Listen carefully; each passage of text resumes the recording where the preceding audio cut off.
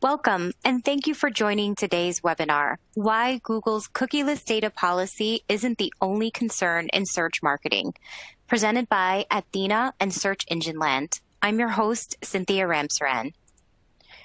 Before we begin, here are some helpful viewing tips. You can customize any of the windows for your viewing experience. And if you have any viewing issues, you can use the Q&A box at any time to communicate with us. You can also type in questions for the speaker about his presentation at any time. Without further ado, let's get to the presentation. As Vice President of Marketing, Ashley Fletcher is responsible for marketing growth at Athena. Having a long career in search and worked at Google, he's now focusing on helping brands and agencies find the transparency they need to guide their strategy. Welcome, Ashley. I'll turn things over to you. Hi, Cynthia. Thanks for the great intro. Great to be here. Hello, everyone. Thank you for dialing in and giving up your time to tune into this webinar. It's a big subject today in cookieless world as we know it. So we'll be going to be talking about that particular topic and search as a whole. So I'll give you a little bit of an explanation about Athena as well. But we'll try and give you some ideas as to what to do in a constantly changing world and search landscape as well with all of these changes coming in that affect privacy. So a little bit about me. As Cynthia said, VP of Marketing at Athena. We're the leaders in search intelligence. I've been in search quite a long time now, so I think it's over actually 15 years. So it does feel like a lifetime. I spent time at Google on the search ads team there. And short amount of time on the Google Shopping team as well. And then a short stint at Criteo. So I feel relatively qualified to be able to talk around cookieless and tracking, so targeting platform there. And then, as I mentioned, here at Athena now, going great guns and delivering great talks like this. So great to be here. So I just wanted to reflect on or dial into search before we kick off, and hopefully there's a fair amount of people on the call that either work at direct brands or working with agencies, whether they're boutique search agencies or global media agencies as well. I think it's obviously been turned upside down in a number of ways. First, thinking about the consumer and where they go and where they are. We've all had to go hunting in new markets and trying to keep up pace with where they are now and their kind of habits and what's happening. So we've seen this, our audiences now disperse locally, behaviors change. It's taken a lot of legwork and brain work to try and understand what they're doing now. So that's the first piece that we're trying to catch up in this evolution or having to adapt to. The second one, and I love this example, big Indiana Jones fan, but I think for those search marketers or any marketers on the call now, I think you can probably at one point in time feel like that character where you're having to balance something and very carefully reset the balance and do it successfully without the house falling around you. So whether that's moving budgets carefully, moving strategy, team shape, size, trying to accommodate working from home, all of those types of challenges is certainly a juggling act there. So I like that one. And then more recently, we're talking about a cookieless world. We're talking about privacy front and center for all of the organizations, in particular Google. And that's what everyone cares about. And everyone wants to see a solution to that and a remedy to it. So it is good that they're trying to, make the right steps in that direction. And the 2-year plan to go cookieless is certainly in flight at the moment. And we'll talk about the flock change in a second. And then on top of all of that, as marketers, your boss still says to you, right, we've still got to grow this year. We've still got to find new customers. We've still got to keep winning. So that's the main evolution. You can't lose sight of the fact that we're still in this performance mindset with digital. Whatever we put in, we want to get out as well. So that's a constant evolution, which I'm sure everyone can empathize with on the call. Cookieless data is as we know, is a huge subject. And if this webinar's caught the eye of not only the search folks on search engine land, but anyone that works in brand, legal, any of those teams as well, it is a change that impacts a whole swathe of job titles. So it is something that's obviously getting a lot of media coverage at the moment, and people trying to understand it. Are you going to be late to the party, and understanding what this means to you? I think everyone's starting to get that on their radars now. So, the main headline is here, obviously, Google want to kill off third-party cookies in Chrome within 2 years. So cynical folks may feel like, well, they're just creating this other third-party cookie data. In another way, that actually they're making very big strides to actually adhere to what customers want now. We don't want to be monitored. We don't want a camera in our face all the time, knowing every movement. So, that is a good change there on the positive side. So, understanding which side of the fence you're on, get your heads around that first. The next piece is obviously falling out of this is how they're going to market with these changes. So what the flock, you'll see that plastered everywhere as well. So I'm quite happy to use that in this webinar today.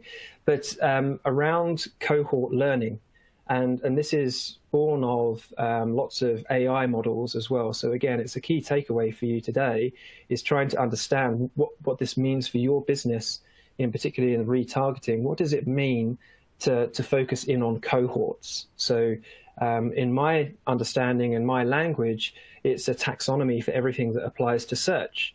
And again, you're targeting bigger cohorts rather than going one-on-one with personalization. So that's where they're pushing there.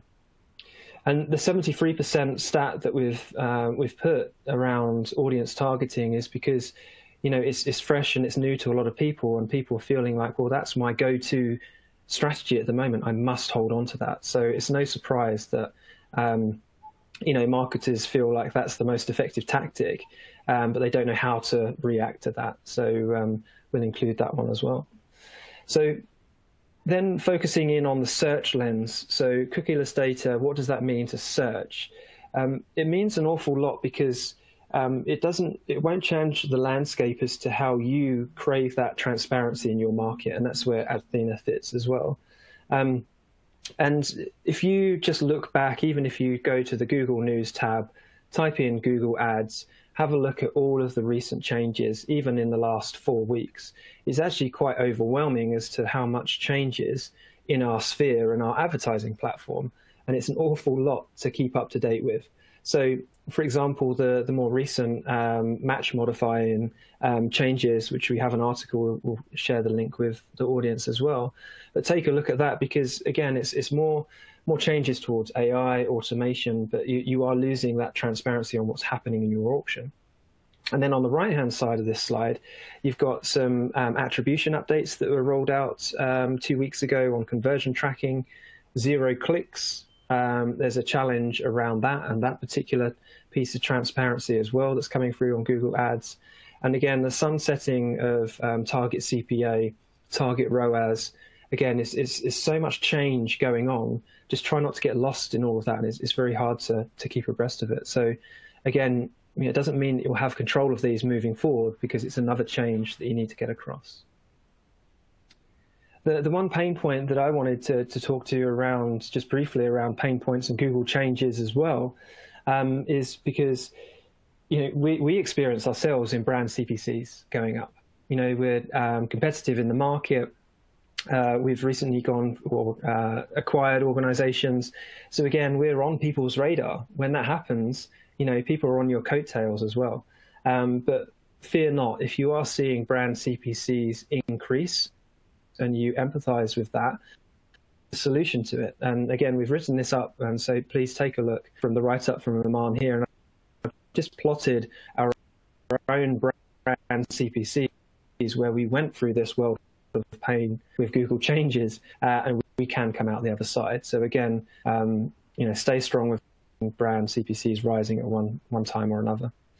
So in essence, really try and keep up with all of these Google changes, not just cookieless world, what's happening with tracking, because it impacts your role and performance as a whole. We try and keep up to date with these on our blog as well. So take a look at all of the updates that come through. But again, if you are working agency side, ensure that you have a cadence set, that you are circulating this type of bite-sized news to your brands and your clients as well. If you are brand side, then try and get a regular cadence in your calendar just to make sure that you do have your finger on the pulse as to what's going on in your industry and Google Ads as well. So just a recommendation there. So that's a bit of an intro about Cookieless and then focusing the lens on search, and just a little bit of context around who Athena are if you haven't heard of us before. We really focus in on first-party data, okay, and that's the real link to Cookieless and where advertisers will want to go to guide their strategy. So for a moment, I just want to imagine that you're in control of the world's most powerful radar. That radar is pointed at Google search, okay?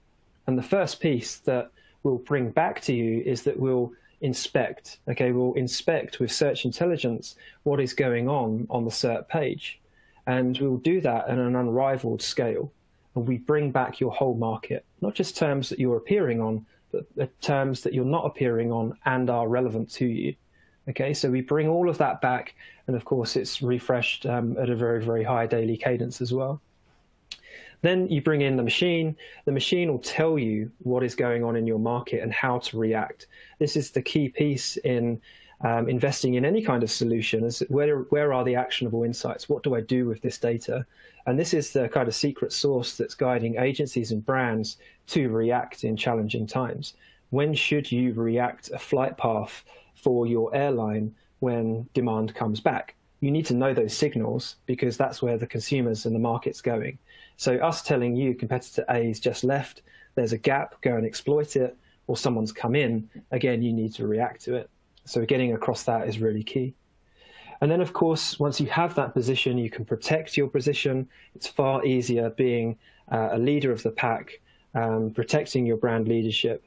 But beyond that as well, once you set that benchmark, feed the rest of your team. This doesn't just sit in the search team. This sits with the heads of digital, the heads of brand, and CMOs, because it does guide business strategy. And then with all of that, you win at speed. So it's getting you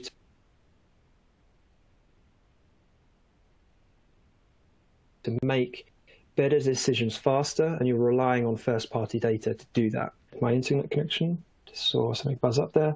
We all good, Cynthia? All coming through okay?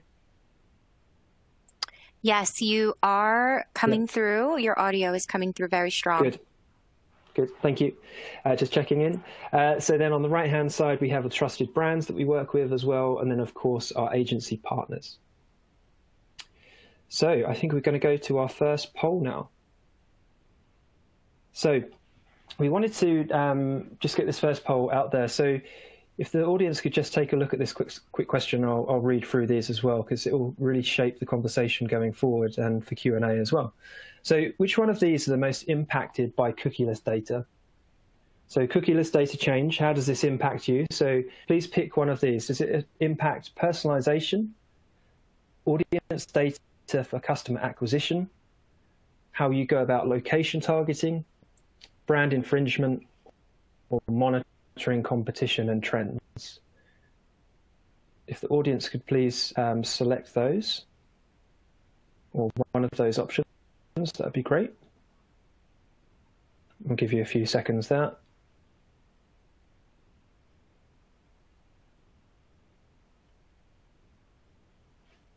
Okay, and let's have a look at some answers. Awesome. Okay, so that's where we're expecting it to go. I think that supports the data point that we had around audience data for customer acquisition in the earlier slide. If you remember the 76%, I believe it was. Personalization, a key one as well.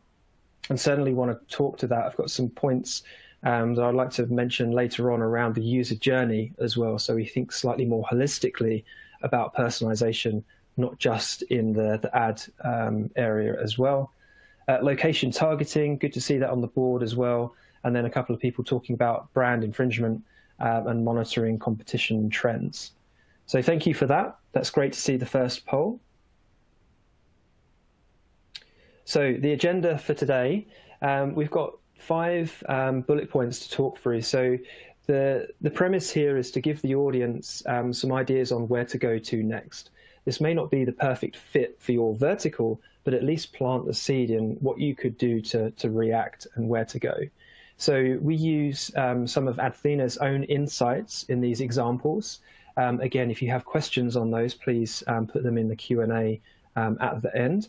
But we really want to bring this to life with some insights for the audience to look at, okay, and some real life client examples. So, so hopefully we'll get the ideas flowing there. So let's go 1 through to 5. So the first one, we'll look at personalization. We'll then talk about audience data, how to react with that. Location targeting, which is obviously a very, very hot topic at the moment as well. We'll then look at brand protection, because any kind of brand marketer at the moment, particularly when there is so much volatility in market, should be protecting their brand from day one. And then we'll talk about monitoring competitors and trends as well. So these are all geared towards new ideas on where you can go in times of change. So let's look at the first one in personalization.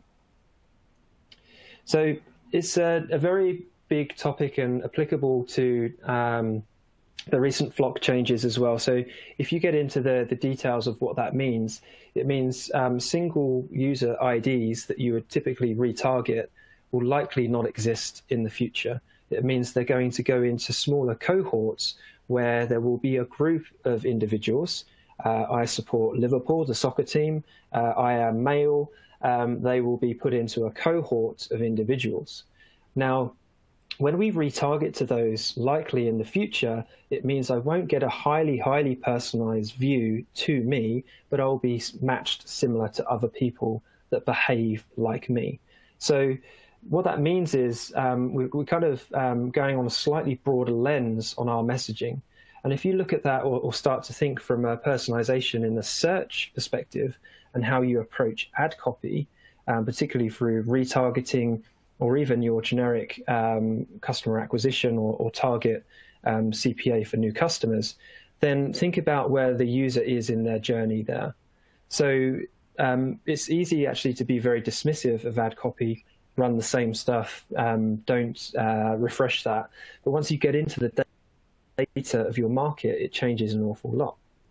So I would look at some of the examples that we've got here that leverage kind of messaging around time, location-based relevance messaging to really hone in on that relevance as well. So, and then focus in on the intent. Where are they at the moment? If you know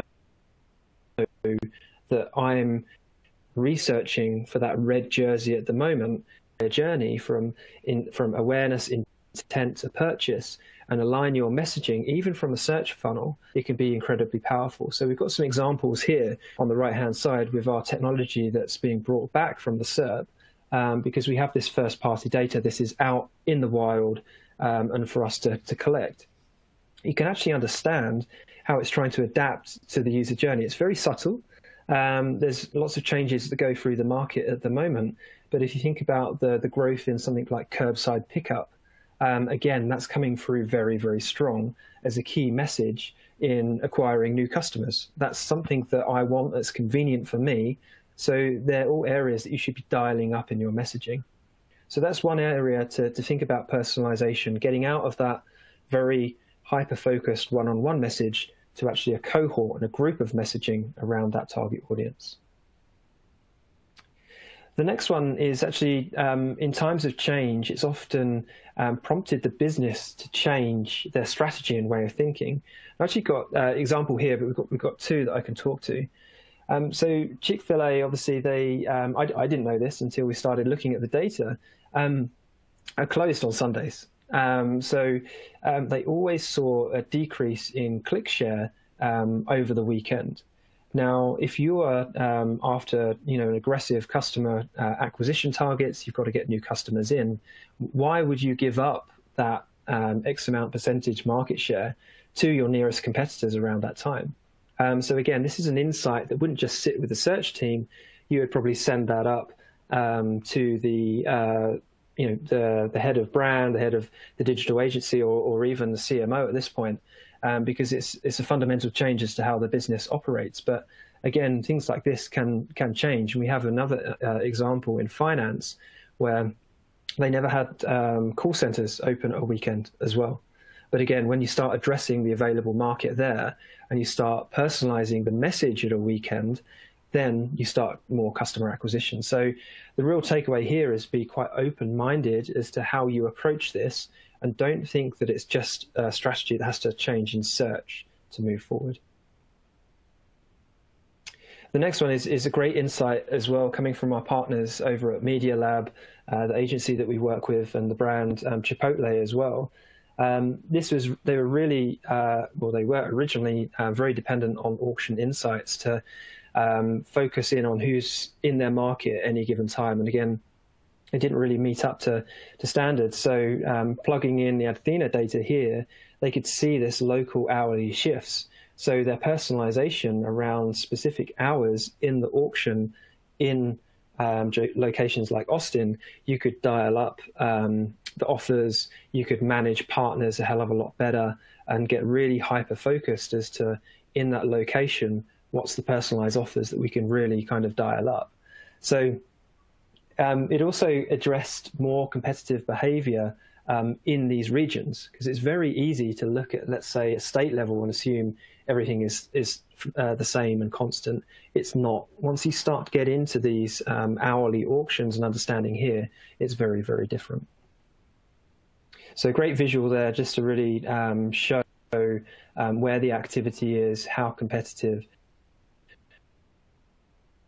and obviously reacting to a personalized approach there.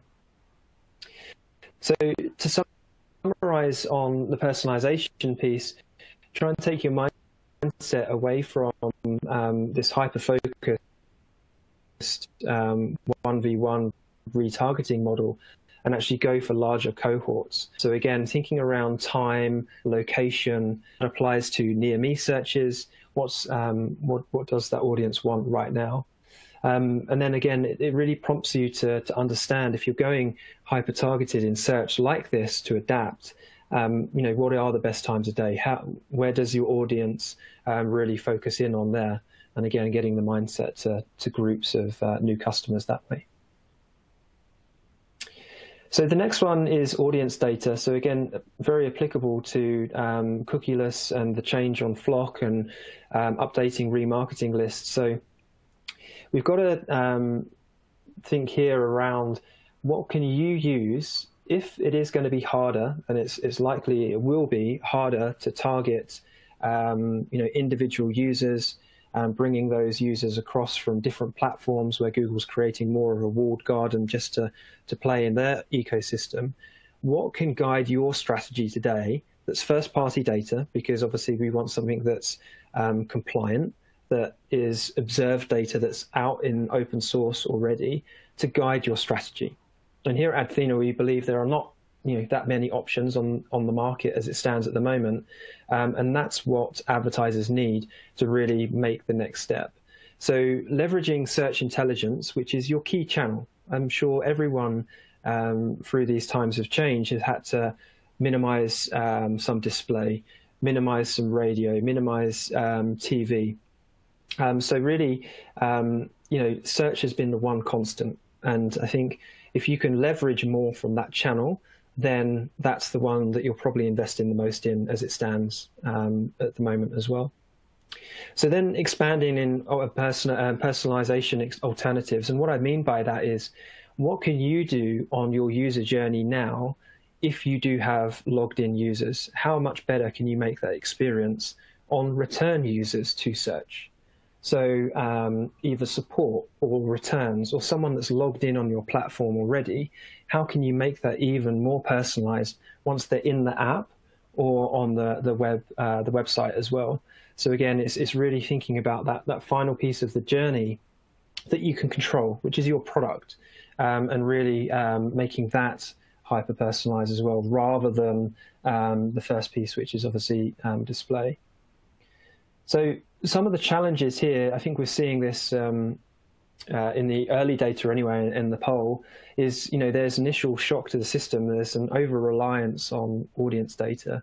And to me, this is my own personal opinion, is audience data equals new customer acquisition. If you're really focusing on growth there, then change your mindset to a growth strategy, and just not keep reverting to type on audience. So again, there's so much opportunity in search as it stands at the moment. It doesn't have to be just with audience. And so you really want to leverage tools that give you a different view on your market, ones that can help you grow. No one wants to grow or gain less customers. We all want to grow new customers. I think you have to be aware of compliance changes in your industry anyway. I think anyone on this call should, pass on to peers, or at least mention to the CFOs or compliance officers what's going on in the auction and in the market at the moment. It's our jobs to stay abreast of that, and obviously keep our customers happy as well. We don't want to risk any privacy issues there.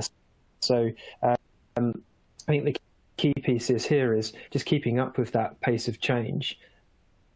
Once you do that, is just understanding what you can do with your market once it's set. I think we'll talk about more benchmarking techniques to copy as well.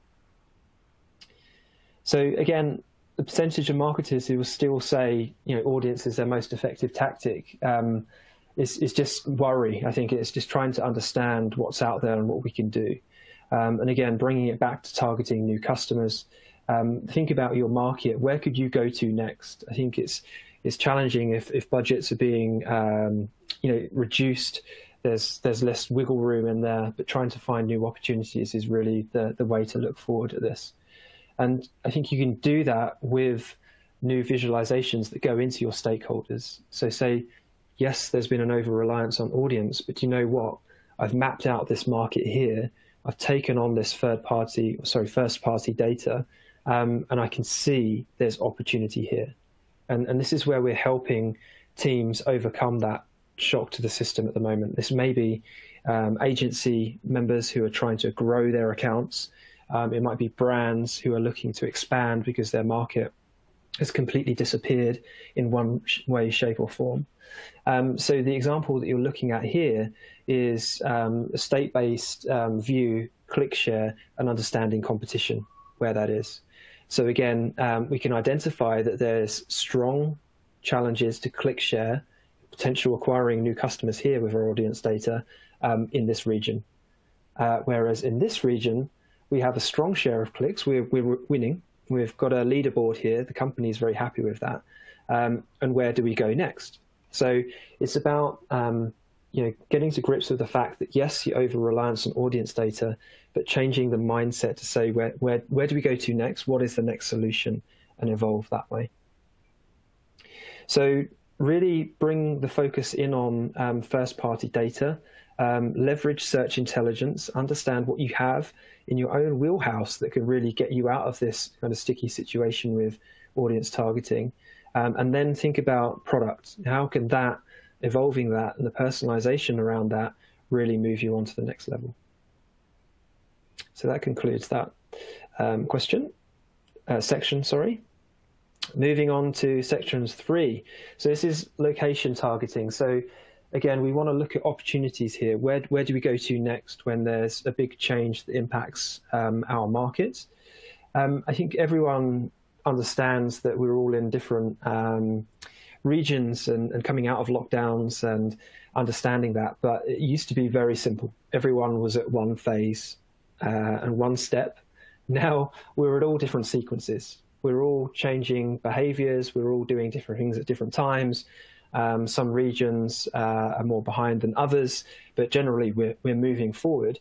So I think understanding really what's happening in your own state or region is kind of critical here, because again, it can be really easy to get lost in all the noise that's in press at the moment, and understand, what are your state-based regulations around what's going on with the pandemic. Understanding locally what's open and what's not is going to help help decide your next move. So where to go to next. without doubt, consumer behavior has changed. I myself shop far more locally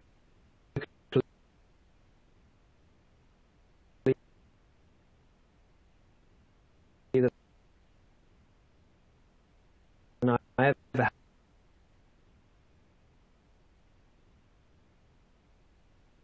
have done. Hi, Ashley. I'm sorry to interrupt you, but your audio seems to be cutting in and out. The local businesses really come to the fore on this. And you're perhaps finding is that mute.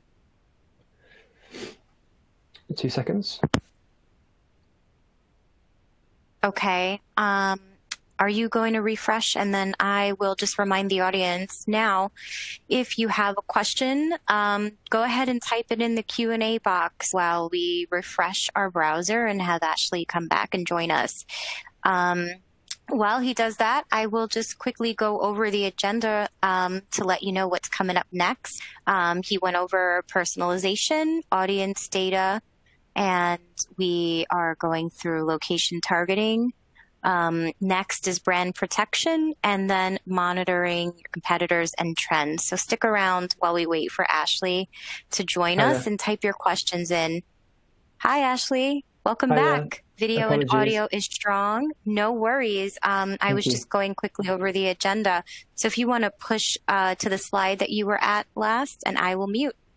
Perfect. Thank you. Sorry about that, audience. We were going strong there, and thanks for the shout out, Cynthia. Let's go through these. So we're nearly there.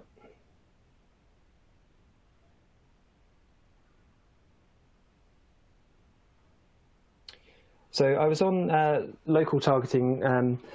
I think we all know how big this is. I just want to make sure the audience is aware of the size of opportunity that's out there for advertisers. And it's easy, again, to be dismissive that local doesn't apply to me. And I think it's actually worth the time researching and understanding what your audience is doing, what their new behaviors are, if that user journey has behaved, so has changed as well. So I don't think there's anything radical in the data here, but we know that mobile is just going to play a huge part. And we've got some data that suggests that it's still dismissed by some brands, and some brands certainly have a desktop strategy and a mobile strategy as well. But in times of change, and when you're trying to hunt down new users in this cookieless world, it's really key to understand the user journey, and that is all local at the moment. So huge amounts of opportunity out there. Again, that's a huge number on your screens that you can see at the moment. So we're predicting by the end of this year 1.4 trillion to come through local businesses. And I'm sure you've all experienced at the moment your Google reps reaching out to you as to how you can adapt that strategy as well. I mentioned Google My Business earlier. Again, that's a real big pivot in that direction there as well. So again, slight change in mindset, but it's getting ready for change. So what we see when it comes to targeting new users is understanding, what's going on in your ecosystem. So we've got an example here that's originally started at a national view, and then we've zoom in at a state-based view. And here we're looking at infringements by desktop. And basically this advertiser was very dismissive of each state's comparison in this, and understanding that local markets are actually all a bit the same, but they're not. And what was happening here is they're having a heavy influence on their brand infringements, and actually people using their brand term in states that they were not originally looking at. So again, Auction Insights wouldn't tell you this because they weren't appearing on these terms at the time. But here we have the proof coming through. And again, the pain point of this, of not understanding the local opportunity, is they're starting to see CPCs go up, their keywords starting to get a very crowded place. There's a leaky bucket here on clicks as well. And here we tend to use bespoke dashboards via our solution services with Tableau to really bring that to life. And every advertiser has a different use case and a need. So again, the example that we've got here is bespoke to this particular advertiser. Again, it's worth noting how to be cautious on ad copy when you go down to a local level. So again, you can be quite dismissive that you take your state-based or national level messaging and just assume that that applies to a local level, and you'll be surprised the amount of times that it does not. So again, Southwest here that we pulled out of the system, again, we looked at a local level, and actually we could see some nuances on where ad copy is changing quite well. But for example, if you're on this call at the moment and you're over-reliant on dynamic search ads to really drive your ad copy and engagement, that could be quite a risk here, because if you think about what the consumer wants at a local level, is very, very different. So just take that. It's great to go automated and manage this at scale, but try and utilize the handcrafted stuff where possible, because this is really what the users want and engage with as well. So focus on the in-between states and don't be dismissive at a macro level. I think ad copy, again, really focusing on that by location. Don't be over-reliant on things like dynamic search ads or heavy automation on your ad copy creation, because your competition will outperform you there as well. I just wanted to quickly touch on brand protection as well, because in times of change with cookieless and tracking changes, Google Ads changes, it's very easy to take your eye off the ball when it comes to brand. And those on the call now should really protect your brand. Users who are coming in on brand, typically the best, they have empathy, they have some sort of awareness, but there's most definitely intent there. So again, this is relevant to all of the change that's going on in the market. And I just wanted to dial up a couple of examples here. So with Burberry, the brand, and our agency partners, Merkle, we've got examples here where it's actually very tricky to manage the search ecosystem when you have lots of resellers and partners eating into your click share as well.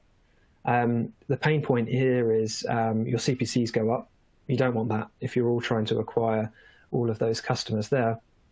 And again, top ad is quite hard to get to at the moment. There's no transparency on position, which again is something that Athena will dial up here for you as we bring through this search intelligence.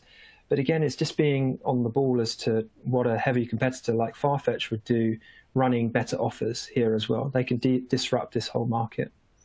And offers play a really key part in protecting your brand, because that turns a lot of heads, it drives a lot of engagement. So just be aware of how they're doing it. And again, something very opaque and vague like auction insights really wouldn't give you this level of transparency that you need. Again, the good piece on brand infringements, once you do get on top of the data here and understand what's going on in your market, you have proof. Once you have the proof, you can send it to your Google Ads rep. They can help take that down. You can give it to your legal teams. They can take legal action, threaten legal action against your competitors that are using your brand in the wrong way. You need to understand what damage they're doing and that you can repair. Again, talking to the benchmark capabilities earlier in my call, it's really key to understand how you are in your level playing field at the moment. If you don't create that view, it makes it very, very hard to try and remedy it. So really on brand terms, you need to monitor that. You need to understand your competitors as well and your partners. Examples that we saw earlier in the talk as well about the Chipotle, they have lots of resellers there as well. Understanding market trends, so the top ads that you saw with Burberry and Merkle as well, what's happening, who's gaining which spot, and is that inflating the costs of your market? And again, infringements is great. You've got to get that proof to really make change happen.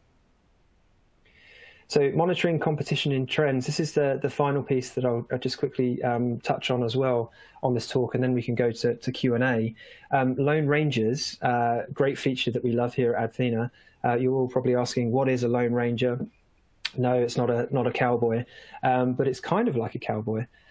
So it's where you appear top for organic and paid, but you have no competition around you. And you can see the examples that we've got on the right-hand side here. Search managers love this in times of change because you can adapt quickly to your market. You can pull back on those paid ads and let organic pick up that visit there. You can bring organic through all the new content that you've produced there to create a really rich user journey. So again, Lone Ranger's really actionable, huge savings to be made there on your campaigns as well when you utilize first-party data like this. Again, quickly on mobile versus desktop. So again, this is not being dismissive to the user journey being the same on both devices. We've got Grubhub here who are actually really pushing hard on gaining market share in mobile over these month-on-month periods. So, it's a key device for them. There's obviously activity happening there. It's key to their business strategy. But you can see, again, from the two charts, top and bottom, where these are growing, where these are shrinking as well. But getting an understanding of that really guides you to a growth strategy when you need to really double down on customer acquisition. So really on that, focus on your competitors, understanding the messaging, share of clicks, understanding what's happening by device is really key. And it starts shifting your focus with the product team on a really good product user journey as well. We don't want to think about just clicking on an ad. What is their experience beyond the ad and on the product as well, and on the website or app? So one final poll for the audience. There's a lot of insights I've covered there, but I just wanted to ask you, how are you feeling about dealing with cookieless, versus when this webinar started? I'm hoping there are some ideas and there's a glimmer of hope and light for you there, but please be honest and fill out this quick survey for me if that's okay. Hey, Ashley, I am going to let you know that your video is frozen, and now is a great time while the audience is answering this question. If you'd like to hit that icon in the control panel with the camera, you can disable your camera because your audio is strong, and then we can continue the webinar that way.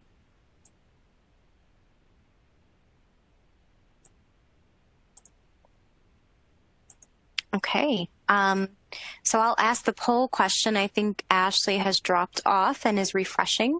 So how are you feeling about dealing with cookieless versus when the webinar started? All right. I think the audience is ready to see the results, Ashley. Cool. Let's have a look. Good. I'm happy with that. Yeah, better.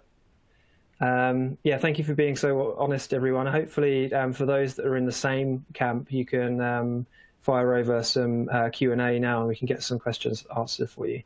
Would like to work up the much better, but it is a very big subject in cookieless as well. So let's just quickly skip through the 5 takeaways here. So again, familiarize how this strategy impacts you. Location is big. Everyone should get across that. Search intelligence there on the right block on your screen. Again, think about how your CMO would use that data. How would you leverage that? Audience data is a big concern. How are you going to leverage that moving forward? My recommendation is switching the mindset to a growth strategy and thinking about the user journey. And then again, just being aware of brand. If you give your competitors an inch, they'll take a mile for sure. And then again, if I've confused you at all today, we're going to follow up with a guide to paid search in a post-cookieless world as well. So find that in your inboxes shortly after this session. But with that, I would love to go to Q&A. Sure, and we've got quite a number of questions, so I'm going to dive right in. The first one is from Gil, and Gil asks, how does going cookieless affect mobile? How is it different, if at all? Yeah, good question. So I think coming back to my original question on mobile is if you understand your market share and where you are by device, I think that will give you the initial insight to make that next step. If you know that you are only, say, 15% market share on your available queries or relevant queries, then at least you've got a platform to then build and acquire that. You can then look at new markets or search term groups. So I think I initially just bring it back to the search realm.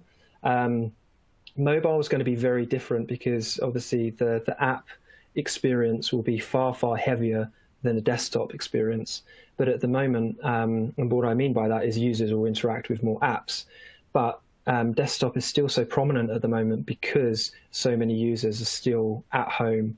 And obviously the split is much heavier there as well.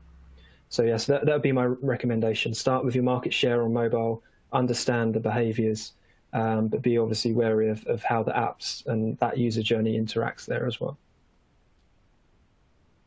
Okay, our next question is from Andrew, and Andrew asks, how do you think this move away from third-party cookies impacts advertisers' ability to run successful website remarketing campaigns as well as dynamic remarketing? Yeah, so I think it'll be a shock initially to the product teams who need to really invest in the logged-in user experience. If you imagine the absolute best experience you can have going to your brand and how you interact, I think it's about being super transparent. If they want to opt in, they will. You need to make that super clear to them. So I think there's an issue here for the product teams and the user journey. We're not just talking digital advertisers here.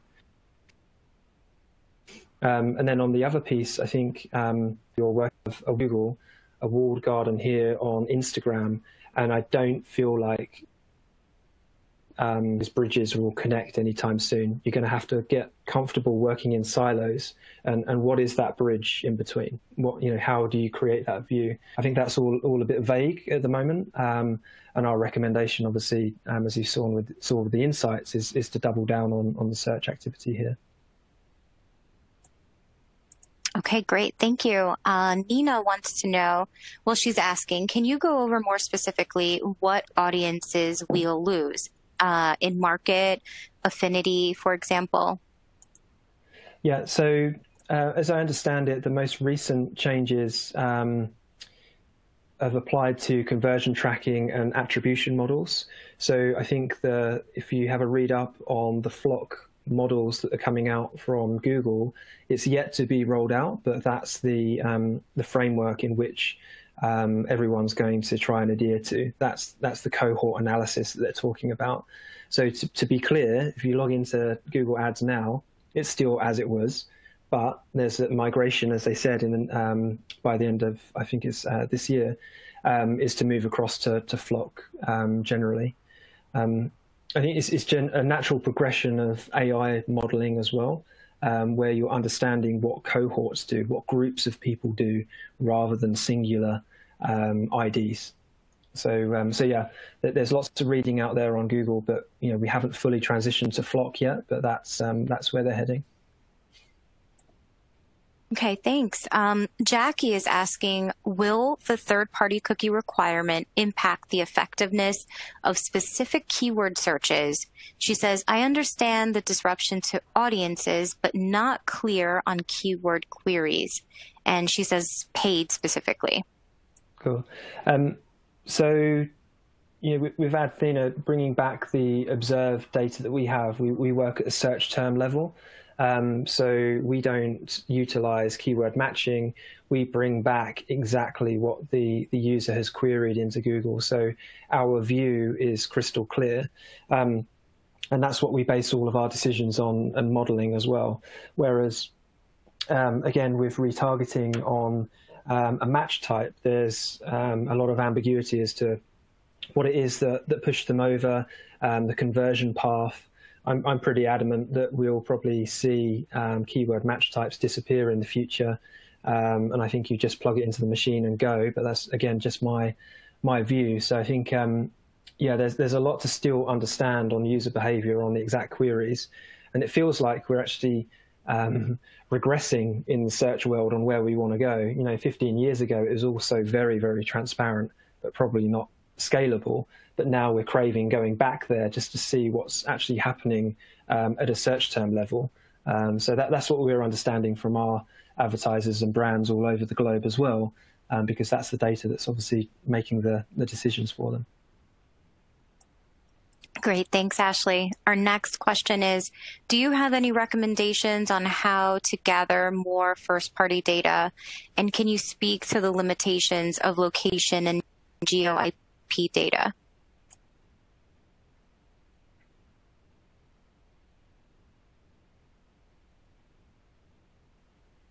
Yeah, so first party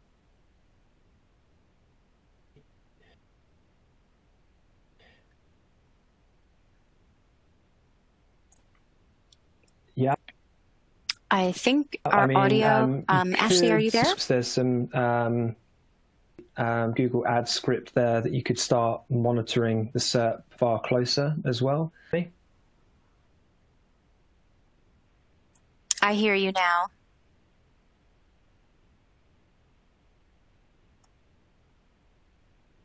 Hi there. Are you there?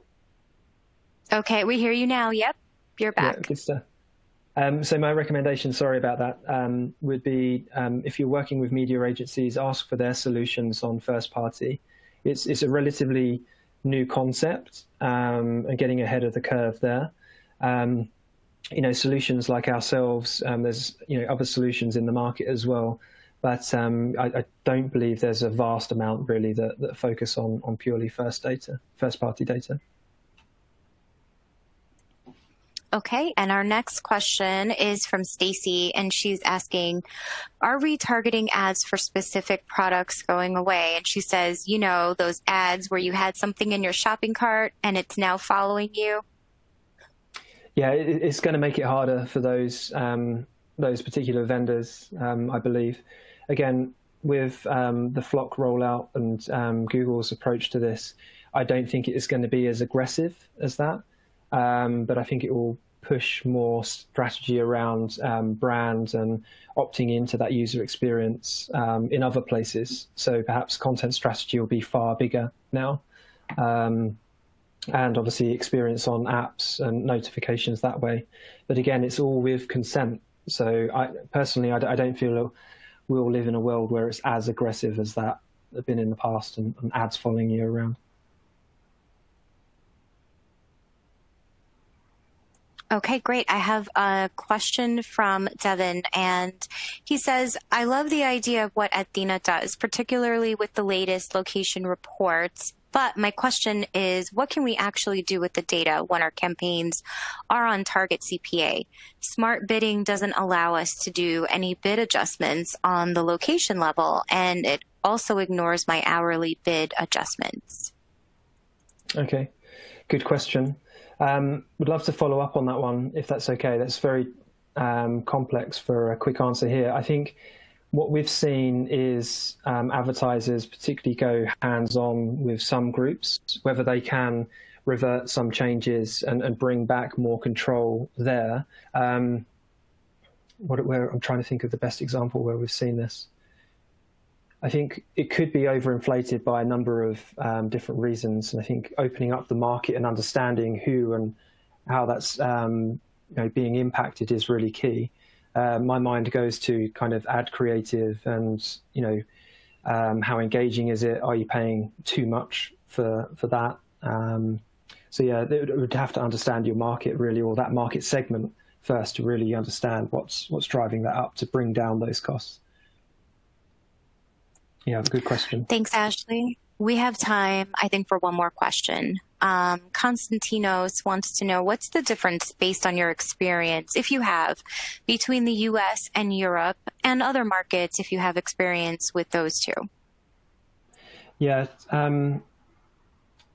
Europe, I would say some regions there, you certainly wouldn't, in the past, retarget as aggressively as you would in some countries like the UK or the US. So there's certain nuances there as to how you go about acquiring those customers. A lot of it, and I see it dismissed quite a lot, is just the messaging framework. So my background is in product marketing and understanding, as well what customers want and what the pain points are. That's also dismissed and is very promotional. There's no empathy there. Running campaigns that are tuned into what they want now is really key. And I think understanding that by region is far more powerful rather than just cranking some very, very aggressive bids that go out into market. So we have a similar outbound strategy here at Athena, where we're actually approaching prospects with insights that are relevant to their market right now. So again, we're sensitive to the market they work in. They don't probably want to know about insights that aren't applicable to them. So it's just care and attention by region really is really what it's about. I'm going to throw in one more question, and I think it's a yes or no question, so we might have time for that. Does it make sense to stop retargeting now and put more money into SEM? Not at the moment. The change hasn't come in, but we hope that this has spurred your thinking as to where you may go. I feel like you should be building your growth strategy for when this does kick in. This is where you go to next. You don't want to be late to the party here and then right now we've got to adapt. It's all about getting ahead of the curve here. And there are solutions, like Athena in the market, to understand what you can do and where to go here. And yeah, first party data is the key, and not being late to the change here is the other one as well. Okay, great. Thank you so much, Ashley. That is all the time that we have today. Thank you again, Ashley, for this engaging presentation. If we didn't get to your question, we will be sure to pass it along to Athena. On behalf of Search Engine Land, I want to thank everyone in our audience for attending this webinar. Enjoy the rest of your day.